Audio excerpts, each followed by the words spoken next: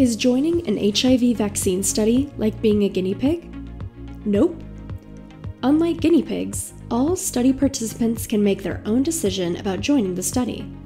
In fact, all study participants go through a process called informed consent, where the research team explains all the details of the study, making sure that volunteers understand all of the risks and benefits of being in a study, and all the details of what will happen before they are asked to make a decision about joining the study. So volunteering is not like being a guinea pig at all. We are here to answer any questions participants have to make sure they understand what is involved before, during, and after the study.